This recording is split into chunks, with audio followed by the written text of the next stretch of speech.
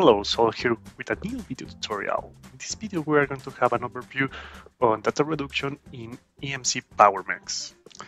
First, let's have a view on data reduction theory.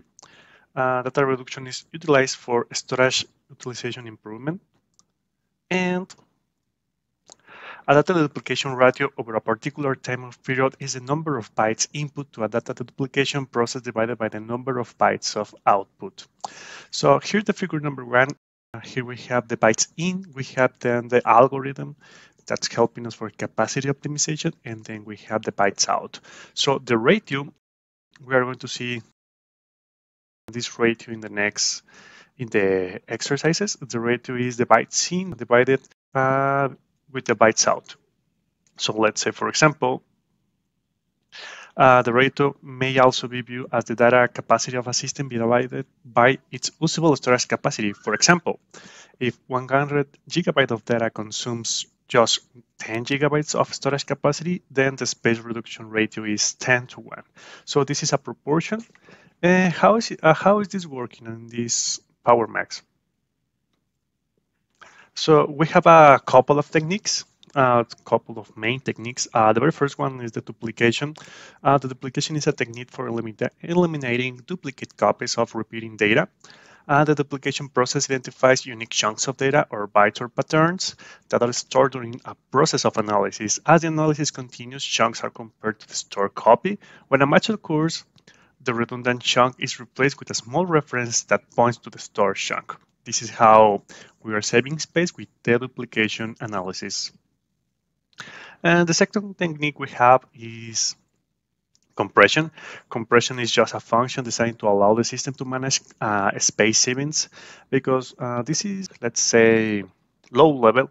This is happening on the bytes. So as long as our system detects bytes that can have any space save, this is going to compress the data. So all systems are configured with an expected data reduction savings of 4 to 1. Okay, so how is this being accomplished by the EMC PowerMax? We have the data reduction engine, which is composed of these three components. The first component is hardware acceleration. The system utilizes a data reduction offload card embedded into the nodes of a node pair to handle the actual function of reducing data. So this is totally on the hardware. Also, we have the ABC, activity-based compression. It allows the system to offer space savings and deliver the performance expected.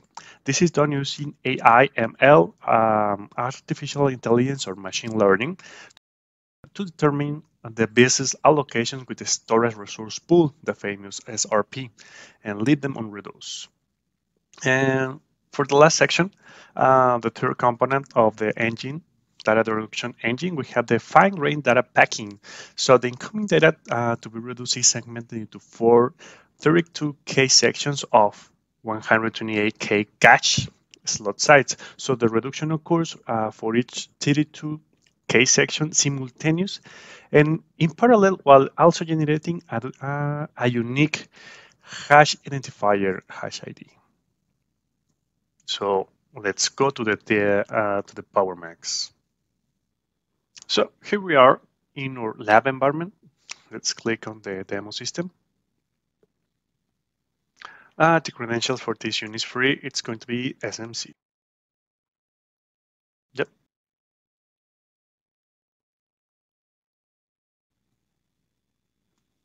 Okay, so here we are in the new Unisphere interface. I am going to reset the zoom.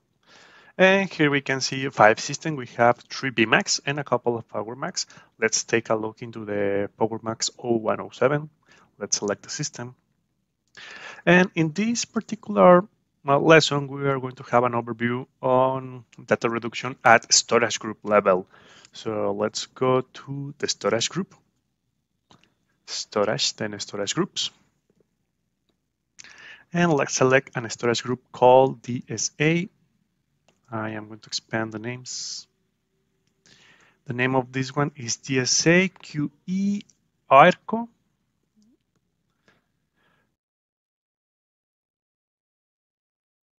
Okay, I just found it. this is the correct storage group that we are going to have a look. And once we press selected here, having this check on the right pane, we are going to find multiple information of this storage group. We can see the service level, compliance, the number of snapshots, and capacity. So if I scroll down, we are going to find the reduction ratio, which is 16:1. This is a really good reduction ratio because it's a proportion. Okay, so in the next overview, we are going to take a look on system level. This is just a view from the storage group level. Let's take a look into the system level. So we have to focus on the efficiency data. So let's go back to the dashboard of this system.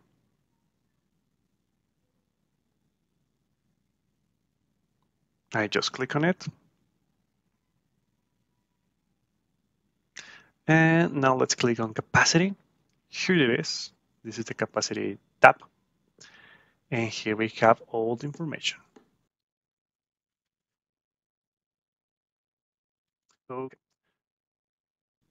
So here we have the effective capacity and reduction ratio.